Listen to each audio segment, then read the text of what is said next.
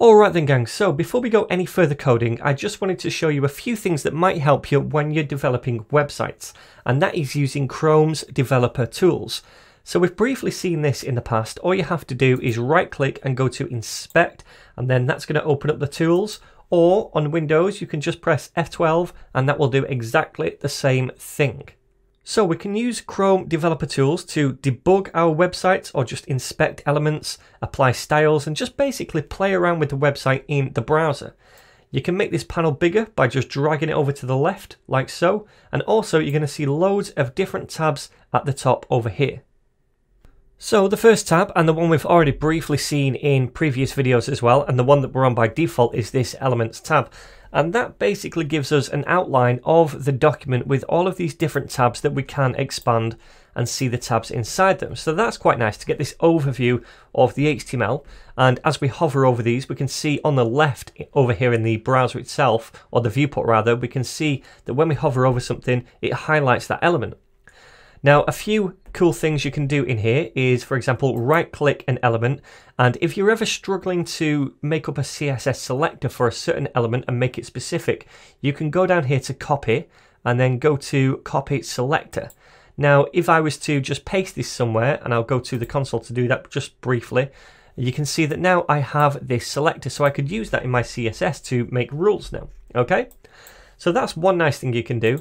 Another nice thing you can do is right click this and you can go to edit as HTML. So if you want to make a quick change inside the browser itself just to see if something is going to look good, then you can do that. Just click somewhere else to save this, and we can scroll up and we'll be able to see this thing right here. So that's nice just for testing new features out. If you don't want to directly edit your code in the editor and save the file, you can just check it out right here and do that. Now you can also scroll down all this code and right click, and if you wanted to see this element, for example, in the viewport over here, you could right click and you could go to scroll into view, and then that's going to take you to that section down at the bottom in the viewport. So that's a nice little feature as well. And also, if we wanted to temporarily hide something, we could go to hide element, and we're not going to see that. That just hides it, it doesn't delete it. So we could right click and then uncheck that to see it again. But if we wanted to permanently delete this, we could go to delete element right here and it would delete it. Again, we can also do things like edit attributes. So I could say edit attribute to come in and edit this thing right here. Or if I wanted to add a new one, I could do that and type ID equals, whatever. And that would add it as well. Oops, it didn't there. So let me try again. Add attribute. ID is equal to whatever, press enter, there we go. So it gives it this ID now.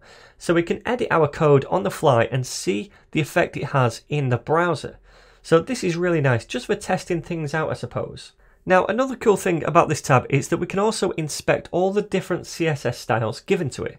Now, in our code at the minute, we've not given any of the elements their own CSS styles just yet, but we do have some default browser styles for some of these elements.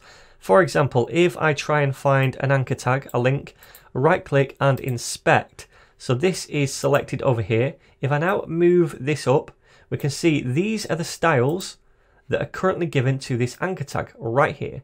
And they're all at the minute user agent styles. So they're default browser styles. But if I wanted to just play around with the styles of this individual element, I could do so right here.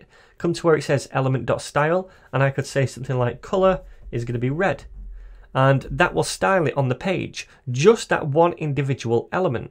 So this is nice if I want to try out some different styles and preview them in the browser as I do them. So background could be black, like so. Now notice on any other rules, when something's overridden, then the previous rule becomes crossed out. So we can see when a rule no longer takes effect, it has this cross through it. That means that something else is basically more specific and it's overriding this value.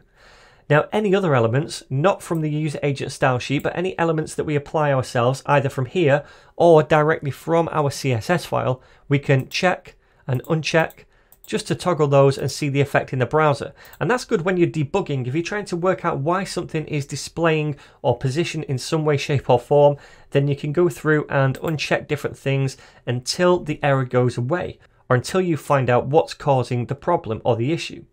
And one more thing, this little icon in the top left, if we check that, then it lets us hover over these different elements, and notice on the right it scrolls through the code.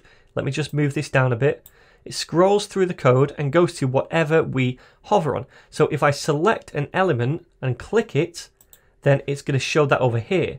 And also notice it's unchecked from here now, so if I want to do that again, I have to check this again.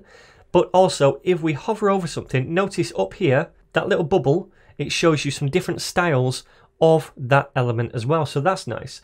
So all of these different features are really nice when we're just trying to, play around with the website, mess around with some styles. And even when you're on someone else's website and you want to kind of reverse engineer what they've done, see how they've styled something or got a certain effect in the browser, we can use these different tools to do that as well. So really helpful. So the next tab I'd like to show you is this sources tab, and this is going to give us a tree of different files and folders that make up our project. So it's going to look very similar to the tree that we have in VS Code for this project. So we can see the index.html file, we can see the styles, nothing in there at the minute. We can also see inside the image folder these different images as well. So that's nice. We can see all of the different sources that make up this website. And even better, we can edit those live inside this little editor on the right. So if I open up styles.css and I do something like this, I'm going to target all div tags and I'm going to say background is going to be red. Now if I do that, notice it updates live on the fly over here in the browser. I'm going to take this thing off so it doesn't keep highlighting, and we can see this right here. I'm not sure if there's any other divs on the page, don't think there is, but if there were, then it would style those red as well. Now, one word of warning, if I was to refresh this page, then I would lose that stuff over there. So be careful. If you write a lot of styles here and you intend to keep them, make sure that you copy them back over to your editor and save the file before you refresh your page, because if you're not careful, you could find yourself losing an hour's worth of CSS or code. I've done it more than once, and believe me, it is not fun. So just a word of warning there. And that's even if you save the file. So for example, if I say div and then background is going to be red, if I save the file and then refresh, it's still not going to save it. Now we can combat this, and we can make our saves permanent over here by going to the file system and then adding a folder to the workspace. So if I click this now, then I'm going to go to documents, I'm going to go to tutorial code, YouTube, then it's recording. This is where I keep all of my different project files. I'm going to open up the HTML and CSS crash course. That's the folder that I also have open in VS Code. I'm going to select that folder and then it adds it to the workspace. Now you have to allow up here for it to work.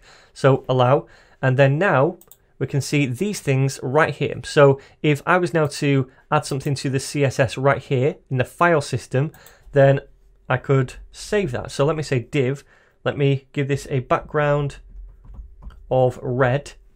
And now if I save this by pressing Control and S on a Windows, then refresh, notice now it stays there.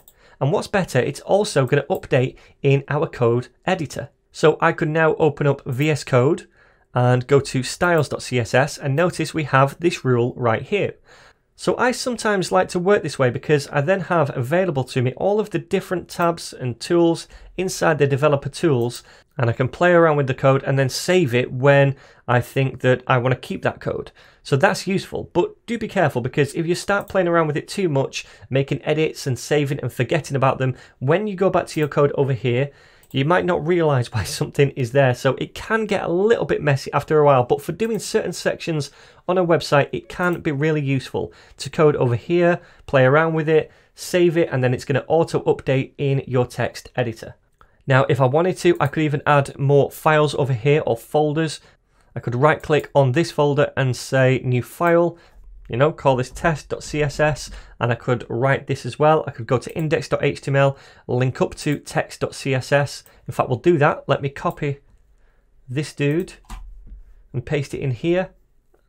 Test.css. I'm going to save this, and then inside test, I could say body, which selects the body tag over here. We've not seen that yet, but it selects the body tag, and then I'm going to give this a background of green. Okay. So if I save that now, notice over in my editor, we have this new test file. We also have inside the index file a link to that test file as well. Okay, so hopefully now this demonstrates how good these developer tools are and how they can help you when you're developing websites and just basically playing around or learning with code as well. So just very briefly, there's two more things I'd like to show you that probably are not going to be overly important to you at the minute, but as you progress into front-end development even more, you might find yourself using them at some point. So first of all, we have this console tab. This is where we can do a little bit of JavaScript.